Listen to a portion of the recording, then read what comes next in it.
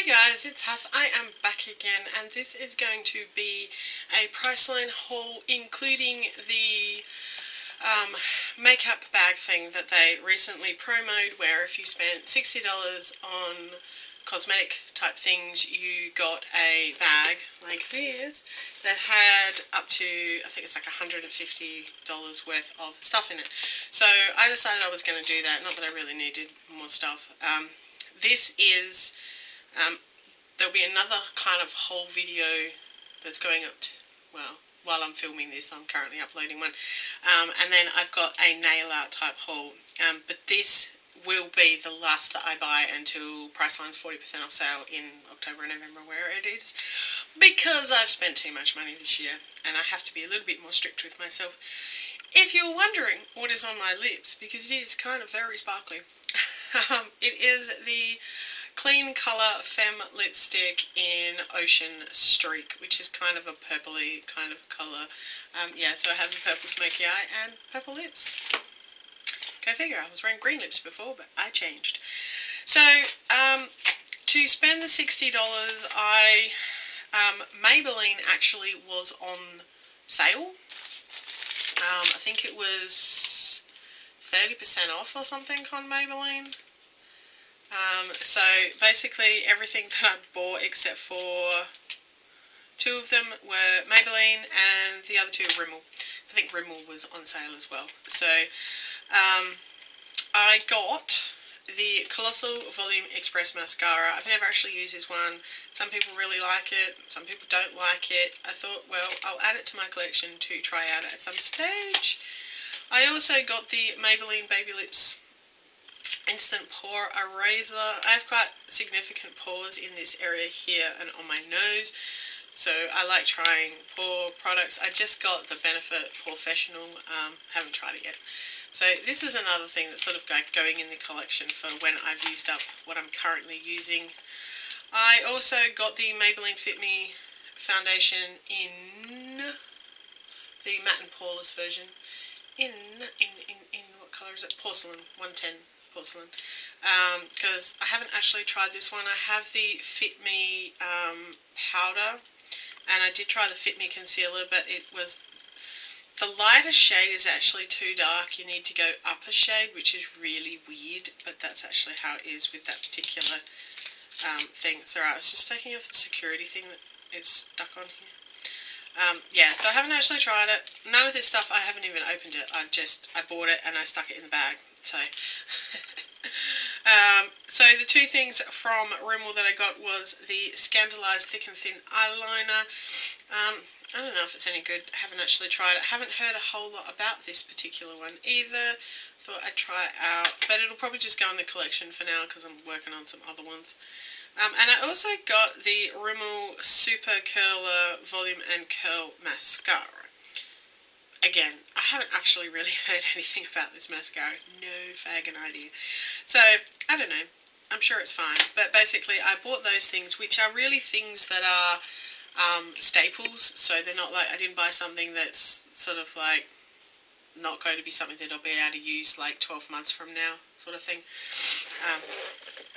Anyway, so what you get is you get this cool looking bag, pink and flowery, and there's all the stuff inside it. So let's have a look at what's inside the bag. First thing you get is a scrubby for the shower. This one's from EcoTools. Quite like EcoTools. This one is a 100% recycled sponge. Not keen on the colour particularly, but it's fine. I'll probably give it to like the man or something. He'd probably like this. Yeah, apparently this is a mini sponge. This is like the size of sponge I generally use. It's like, okay. Yeah. So that is kind of cool. Then we have the Manicare Moisturising Nail Polish Remover Pads. These are acetone free, added vitamin E with a coconut scent, apparently. I'm not hugely keen on these, personally. I tend to find that they leave my fingers feeling oily in an unpleasant kind of way, but that might just be the ones I've used. Or I find that they are too dry and they don't effectively remove nail polish. Like, you need like one for every finger, which kind of annoys me, and considering there's only 32 of them in here, that would be like 3 manicures, and that doesn't work for me.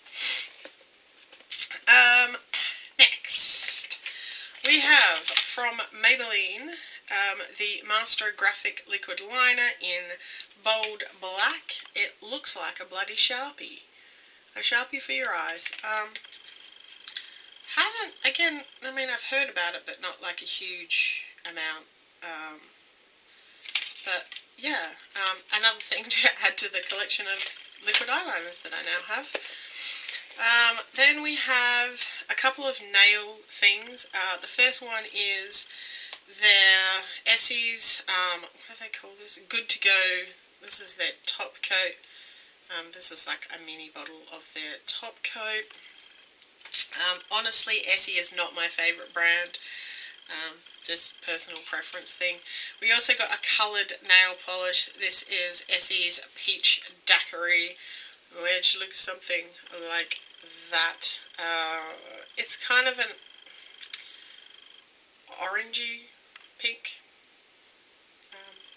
Sort of like a dark coral kind of colour is how I would describe it. Two coats, it's a tiny bit patchy and tiny bit sheer.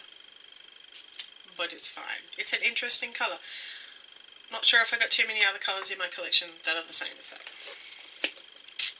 Then we have from Nude by Nature the Undercover Airbrush Mineral Primer, which looks like that. Apparently it's supposed to be good if you're putting on mineral makeup. I've never actually tried anything by Nude by Nature. It is safety sealed. I'm not actually going to open it. But it's interesting to have, and you know, this is a 50ml one, so it's a good size. I mean, all of this so far has been, except for the mini top coat, have been like basically full-size items. So it's not like they're giving you sample items, they're actually giving you full-size products. Then we have the Savvy Clear Brow Gel. Savvy is a designer brand's brand. Designer brands are not my favourite brand. Savvy is kind of like a cheapy brand in Australia. It's okay. A lot of the stuff I've got of that Savvy is fine, but it's more like the kind of stuff I generally give to my daughter rather than use myself, if you know what I mean. Clear Brow Gel is always something that is useful. I haven't really been using it recently, but it is still a useful product. Then we have a sample of the L'Oreal Base Magic Transforming Smoothing Primer. So that's 2 primers so far. I haven't tried this one. I have heard quite a bit about it. It will be interesting to try out a sample of it. So we did get 1 sample item. And then, yeah, as you can see, there's a fair amount in here. It's not like there's only 1 or 2 products. Then we have the Physicians Formula Concealer Twins, which is a double-ended concealer thing. This end is very, very yellow. This end is not so yellow. I'm not sure how this is going to go on me. This is slightly pink on this end. This is very, very yellow. I have no idea whether this colour is going to work for me. It doesn't actually tell me what colour it is supposed to be. It does not have that information on it anywhere. So I don't know whether they only do this in like 1 colour or something, which seems a little strange. But okay, so that's that. Then we have, just pull the rest of it out of the bag. We have from Revlon one of their matte balms. As I said, I haven't really opened any of this. So let me grab my skizzers. Oh, wow. Super hard plastic. Destroy the container trying to get it open.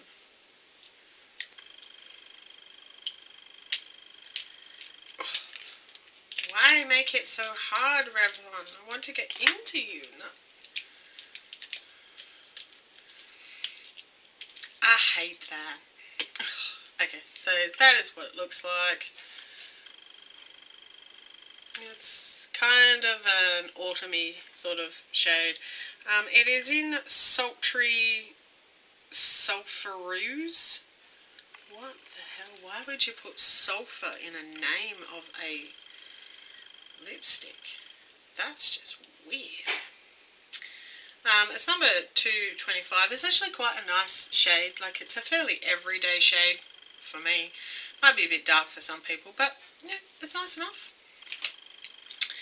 Then we have another thing that is, well, okay. This is the Models Prefer Nude Cream Eyeshadow in a stick form, clearly. Let's see if this one's a little bit easier to open. Again, I didn't open anything because I was kind of like, oh, well, I'm going to do a video, so I don't want to open anything. But I should always remember to remove packaging from things because I am a little bit package challenged. Which apparently is a YouTuber trait. If you're not package challenged, you're not doing YouTube right. This is apparently in the colour Glisten.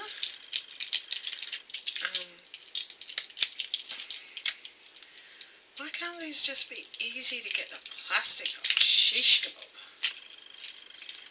Didn't quite get all the plastic off, but anyway. It's a twisty up stick type of thing. It's kind of a rose, not a rose goldy sort of shade, kind of shimmery. Bit, you know, it probably makes a really nice eye base type thing. That's fun. Priceline is based in Camberwell, which is where my grandfather used to live. The things that amuse us. The next thing is a L'Oreal Infallible eyeshadow, pressed pigment, whatever you want to call them. This one is in Permanent Khaki. I really wish they'd put the H in it to make it khaki and not khaki, because khaki means a horrible colour. But it is a iridescent green, quite similar to the lipstick I was wearing earlier.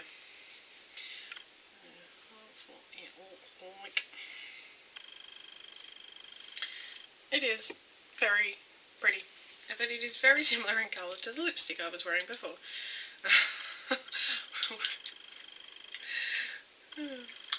That would be interesting. Hang on, I've got the lipstick sitting here, and it just amuses me to see if it's really as close as it appears to be in my brain. Oh no, my lipstick was a bit darker. That's the NYX Wicked Lippy in Trickery Super Cherie. So there's the lipstick, that's the eyeshadow. Just so you can see it is in fact green. Two more products. The first one is from Australis, which is an Australian brand, and it is quite a good brand. There are quite a few things from Australis that I really, really like. That a couple of which I'm currently using. And it's reasonably priced, comparable to the bigger brands like Rimmel and Maybelline. This is one of their metallics eyeshadows. This is in Guns and Rose Petals. Oh, I love that, Guns and Roses. That's excellent. It is super duper shiny. Just got lipstick all over my finger. Okay, it's a cream. It's a weird texture. Yeah. Feels really weird when, it doesn't help that I've got great big long fingernails. It reminds me a lot of the Colour Tattoo. I didn't realise it was cream. I was really not expecting that. That's it right there. It is a really beautiful colour. But yeah, I wasn't expecting the texture of it because I hadn't opened it and I haven't used them before. And I haven't really seen anybody else use one before. So, yeah. But that's interesting. It's a really interesting colour. And the last thing we've got, it's one of those things that you get and you just think, oh, wow. And then you can't open it and then you kind of like... So, in this case, it's a Versace perfume. I'm not the biggest perfume. It's an eau de toilette, sorry. This is Versace Crystal Noir. You know, status symbol. I've got Versace perfume. and the bottle is very cute. I do like it. It's slightly purple in tone, and it's got this really cool like top thing on it, and then you pull it up to use it. I am not keen on the scent, unfortunately. Apparently my partner and my child both thought it was quite nice, but it really, I can't tell you what the notes on it are or anything, because I don't have that information. It is, most things that say noir tend to be quite musky, and that's probably one of the reasons I don't like it, because on myself I don't like that smell. Drakkar Noir is one of my favourite men's fragrances, so obviously kind of like the musky thing. But I like the musky thing if I know it's a bloke's perfume or cologne, not females. Yeah, so, you know, it's cool to be able to say I have a Versace fragrance, but it's just the smell is like, it is a very, to me, it is a very much a nighttime fragrance, and it is quite intense, and I guess it's kind of sexy and that kind of thing, a bit dark, hence the noir, but not really a fragrance that I particularly like. I prefer a much gentler, like citrusy kind of smell, and this is definitely not citrusy in the slightest. So it's nice to have. I might use it occasionally. It's, you know, but that's probably one of the more expensive things in the bag too. So that's everything that I got from my latest Priceline buy. So, you know, a few things I bought for myself and a few things from this cool bag, and it was good. I actually really enjoyed getting all those different things. So if you want to subscribe, click the button down there, leave me a thumbs up if you like these kind of videos, and leave me a comment down below. I try to respond to all comments, and I'll see you in my next video. See ya.